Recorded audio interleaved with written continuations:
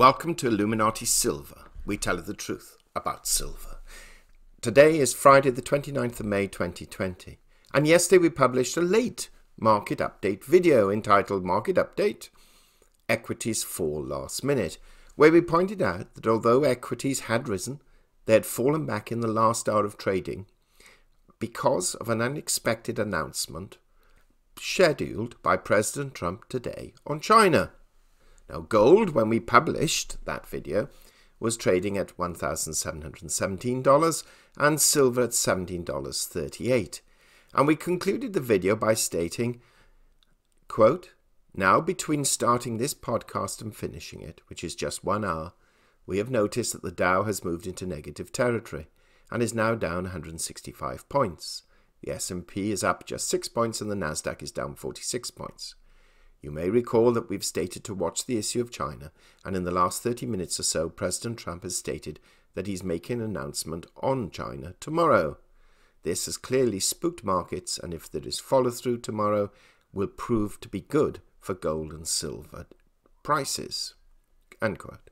Well, at the time of producing this podcast video, which is 14:54 GMT plus 1, gold has risen $10 to $17.27, and silver, too, has gushed ahead to $17.73. That's some 35 cents higher than when we reported yesterday. Now, tomorrow we shall be providing our weekly update, but it's worth noting at this stage, and of course there's still plenty of time for the day to run, that virtually all European markets are down around 1%. A similar amount to Asian markets overnight, while US stocks are currently meandering in minor negative territory awaiting this announcement. Now, crude oil prices are down just 50 cents broadly, and the dollar index is hovering just above the 98 level at 98.18, again down on yesterday. Now, there have been some economic data announcements, including Brazil having a fall in GDP of 1.5% this quarter compared with the previous quarter, now seeing it reach levels similar to that as experienced as far back as 2012. Now, US consumer spending is down 13.6% for April, compared with minus 6.9% in March, and core inflation is minus 0.4%, compared with 0% in March and minus 0.3% expectations. We're still awaiting the Consumer Sentiment Index to be announced shortly. The story, though, today is frankly silver shooting above 1750 resistance and heading for that elusive $18 level. We stated it will attempt to reach, if not breach, if it could. Silver has been as high as 1784 today and as low as 1729, and is almost up 2%. Now, if Trump's announcement is very hawkish, then we can see silver and gold move higher. If it's more moderate than expectations, then they will fall back slightly. We shall all know this and the answer to this in a couple of hours' time. Now, if silver does hit $18, then 1850 will certainly be on the cards, though we suspect it would need some follow-through next week for that to be achieved.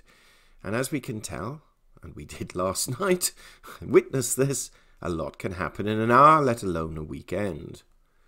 Now, interestingly, Bloomberg reported less than half an hour ago, and we shall quote what they've reported. US consumer spending, which accounts for about 2/3 of the world's largest economy, plunged in April by the most on record after the coronavirus pandemic halted purchases of all but the most essential goods and services.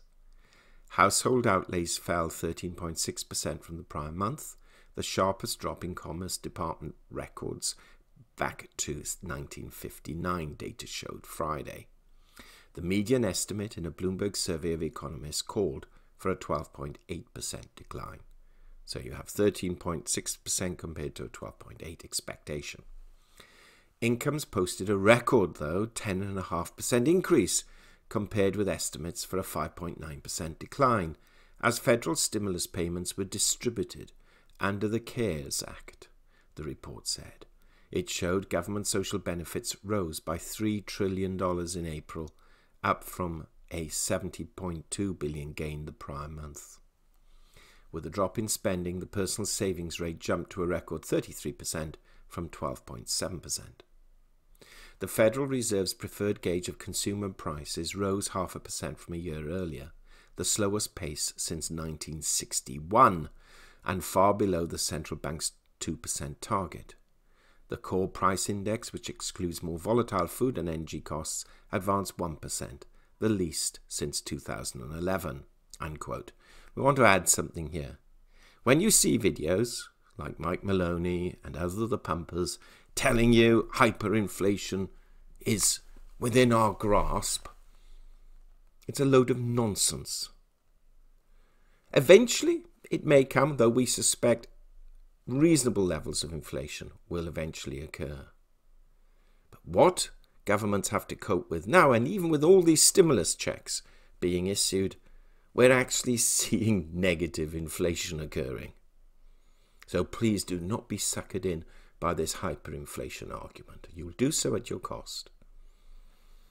Right, let's go back to the article. Quote, while the income replacement is helping consumers and Americans are slowly returning to traveling and eating out, economists expect it will take at least a year before spending recovers to pre-virus levels, especially with no vaccine or significant treatment yet in sight for a disease that's killed more than 100,000 Americans, the highest official toll in the world. In a contrast with the headline income numbers, wages and salaries fell 8% from the prior month amid widespread job losses, reductions in hours and pay cuts. The income category of personal current transfer receipts surged 89.6%. A separate report Friday showed US merchandise trade in April slumped to the lowest level in a decade as the pandemic curtailed demand and disrupted supply lines. After adjusting for inflation, spending fell by 13.2% in April, also the most ever, supporting forecasts for gross domestic product to shrink by a record in the April to June period. The main drivers of the monthly decline were spending on food and beverages, restaurants, hotels, and healthcare. Unquote. So you see, as we've mentioned in recent previous videos, there's essentially two types of inflation. One is demand pull and the other is cost push. And this is what anyone studying economics learns in their very first year. Demand pull is when the demand for the availability of goods outstrips the supply, and therefore it pulls up prices, which is why they call it demand pull. And the alternative is cost push, where the costs of producing goods increase, perhaps through currency devaluation, that's a possibility, and therefore the cost of producing those goods causes their prices to rise, and you have cost push. Now, you could argue, of course, we may enter a situation of cost push inflation because the dollar falls in value. Well, first of all, what's it falling in value against? The answer is other currencies, but is it falling compared to those?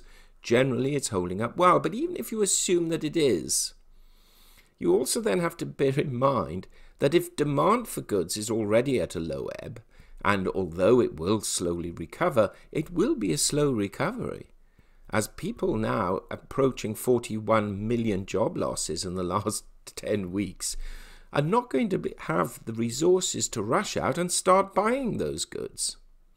So this is why, to a large extent, inflation will be curtailed for some significant period of time. And that's even without any, what we would call, financial skullduggery by trying to export that inflation elsewhere. Now, going back to politics for a moment, President Trump has written an executive order which some see as restricting certain aspects of social media. And there has been a small Republican kickback behind the scenes, but we suspect the president will get most of his own way. He is, though, in a difficult position, though, as with regards to Twitter, the president is relying on that media source to convey his message to his base and the world at large. And any restrictions he places on it could potentially backfire on his reach. So this is an interesting aside to watch over the coming days. Now back to economic news. We shall publish our weekly update tomorrow, and we'll comment more deeply on silver, showing where the technicals lie as well as fundamental silver demand. But what we have been seeing recently, of course, is that as lockdowns ease, then silver demand expectations for industrial purposes start to rise again. And this is why silver's gold to silver ratio has fallen from 113 to 1 to below 100 to 1.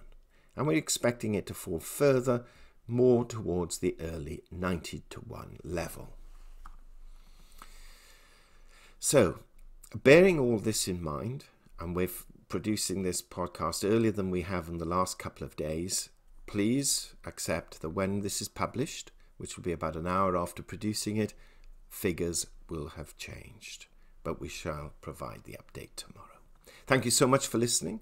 Do share your comments and thoughts. And if you haven't already done so, please subscribe to our channel.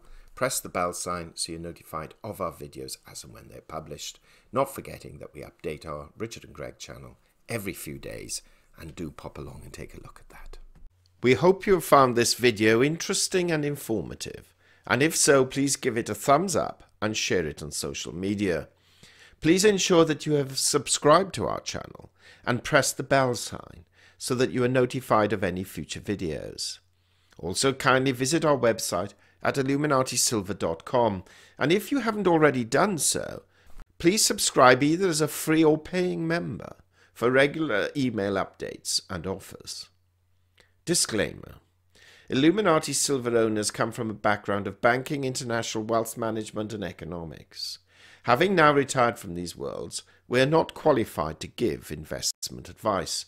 Therefore, this and other productions must not be deemed to be giving such advice and merely represent the personal views of its owners.